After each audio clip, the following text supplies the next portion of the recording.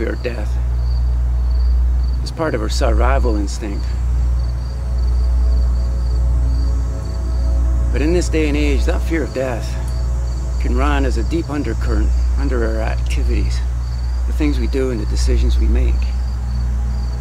Sometimes the bigger house, the flashier car, the better job. It's all about proving significance. Proving that we're immortal in some way, that the things that we create will outlive us. But in reality, death is the end of all things. It's simply termination. The letting go of all things. So here in this graveyard, I'd like to take you on a small journey into the fear of death and to face it with the neuro-dive. What we're going to do is enter into the moment of our funeral, see our friends and family gathered around us, see their tears and their sorrow, and wish that we could talk to them, wish that we could be there with them.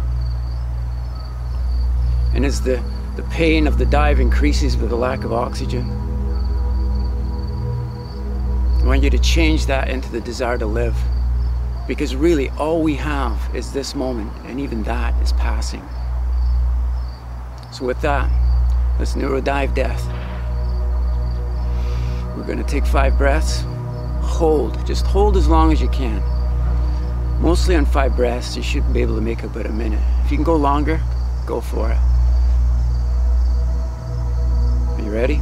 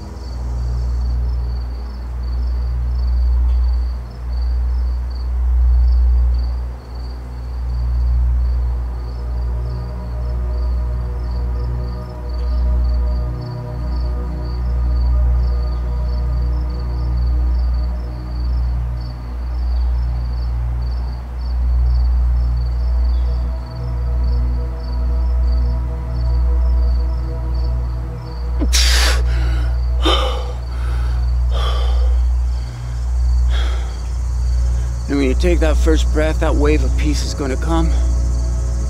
See the event, see your own funeral, and just let it fade into the distance. It's okay.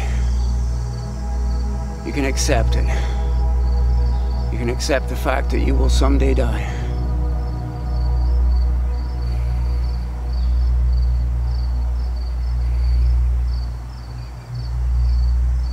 And as you drift down that peace, just be in a state of nothingness. No emotions, no stress, no desires, no hopes, no dreams. A place I call the nothingness.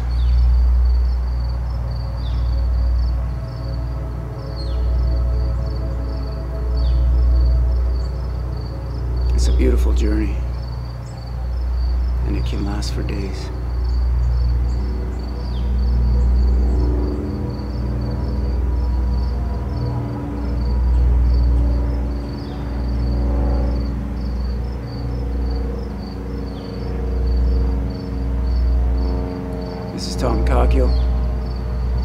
signing off. Neuro-diving for the fear of death. Life can be hard at times. Days can become storms. Storms can become hurricanes.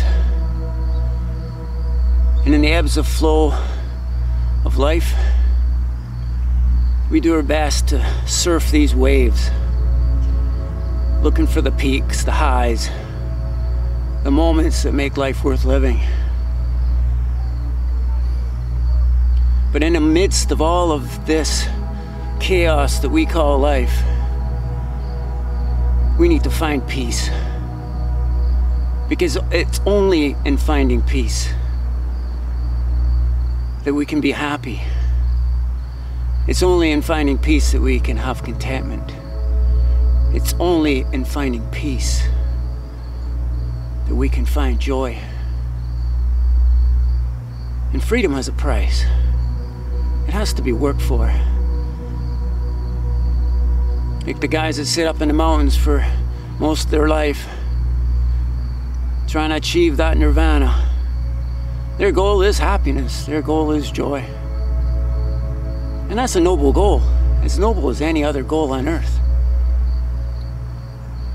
I found neuro-diving helped me as like a shortcut to peace.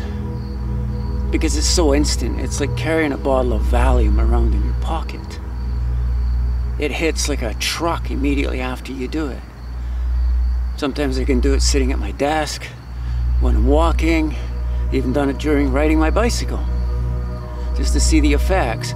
But every single time I notice there's a tremendous reduction in stress, and I just feel this calm peace over me and a period of no emotion.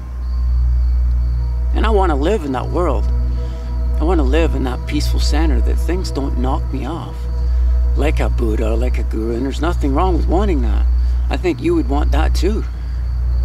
Think of what your life would be if you were at peace and happy and content with what you have. It would be a very different life. So with neuro-diving, it's a shortcut.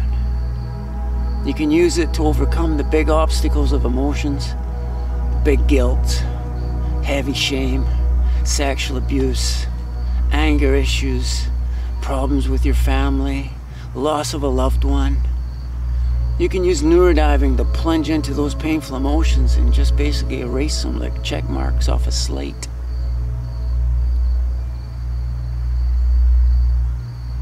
And the end result is, it's like when you're at peace, you change your value systems. What matters anymore?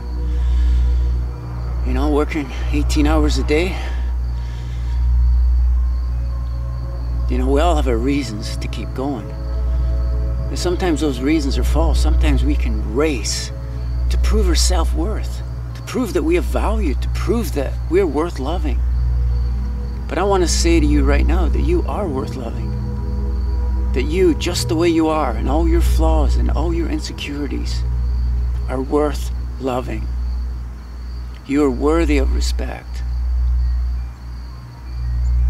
And you can take that and store it inside and carry it, because only you can give it to you. Even if I say it to you, only you can give yourself that self-respect, that you are worthy and you have nothing to prove.